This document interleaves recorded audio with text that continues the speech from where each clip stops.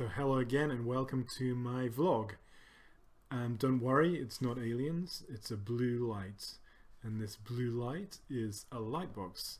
Because it's nearly midwinter here, I decided to buy this light box. And the light box is called a Philips HF342003 Intense Blue Energy Up Energy Light. Phew, that's quite a handful of a name. And it's got 3 settings. Like so. I've only been that's light. I've only been using it for a few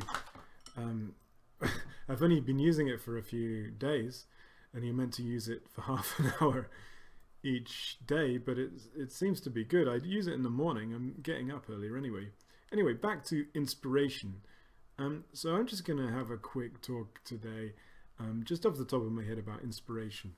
So whoops, that's my seat. So inspiration is a hard thing, isn't it? Because I don't know if you're like me, but sometimes you're inspired to do something and you have lots of energy, and you do it. You know, you do all your drawings, or you're making stuff, or you know, you have all these ideas, and then other times you're not inspired at all, and it's not that good. You know, nothing's good. Nothing seems interesting. The work you're working on seems kind of rubbish, and that sort of thing. So so inspiration. So I'm going to tell you about what inspires me personally, my main drive for what I create, and also what I like to do in life generally. So my inspiration, what I think is my inspiration at the moment inside of me, is that I think we live in a technological world. I've always been interested in technology, but a lot of people see technology as bad. You know, things like the internet is taking up too much time. There's a lot of rubbish on the internet. There's a lot of rubbish on TV. Technology creates wars. Technology kills people en masse. You know, like weapons, atomic bombs. You know, things like that. So technology can do bad things, but what I believe in, that it should be seen in a positive light. And technology can uplift us. You know, it can make our lives really, really good. Because imagine where I am, you know, even 50 years ago in Edinburgh, or 100 years ago in Edinburgh, where I'm living at the moment. It would have been a time when everything was closed in. You know, you didn't have aeroplanes going all around the world.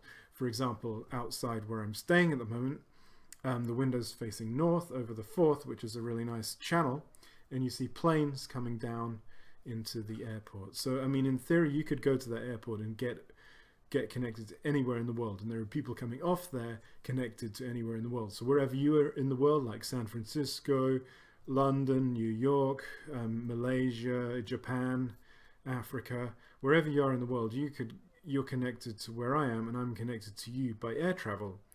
So that's an amazing thing. And I get this feeling when I'm in cities or airports or traveling. There's great energy, and you know, and when you've got, you know, the people, the energy, people moving, connections, you know, the World Wide Web, everything's connected. I think that's pretty amazing.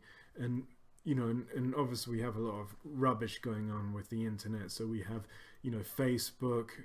You know, I don't mean Facebook is really bad, but you know, it can get in your way. It can become like a drug. Same with Twitter. I mean, I'm quite bad at Twitter. I mean, if you follow me on Twitter, I'm always twittering, and sometimes I think that it could feel a bit spammy. Actually, I'm always trying to get you to go to my online shop or look at my latest blogcast and that. And the reason why I'm doing that is obviously, you know, I'm building up my business like other people using Twitter and social media like that.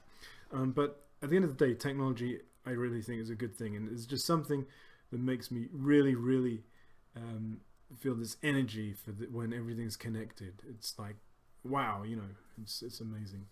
And I hope, as the future goes by, that the technology progresses and we don't have some sort of apocalypse or something where we just get blasted back to the Stone Age like that. So you might see my board at the back. This is some inspiration. These are very quick sketches, and these are for my latest work, which is going to be using FabLab technologies, and it's about World Expos. There's going to be 3 sculptures on the wall and each of them represents a World Expo that didn't really happen. You'll see what I mean when I've made it. And these drawings, whoops, sorry, the camera just stalled a bit there. But these drawings are basically going to go onto laser cuts, and these are going to be etches. So look out for that in the next week or so, and for Christmas as well. There's going to be other stuff going on there, like interactivity and 3D prints and stuff like that. But the main inspiration for that is the connection and the technology, the message of technology, and also, you know, I'm using technological things with that artwork as well. So that's really exciting. So for me, inspiration is technology, and how technology can be an almost emotional thing, like connecting humans, connecting us, connecting friends, loved ones, etc., all around the world using technology.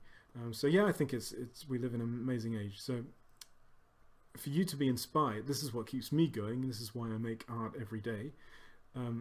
And for you to be inspired, to get inspiration, you need to find what really, really you enjoy.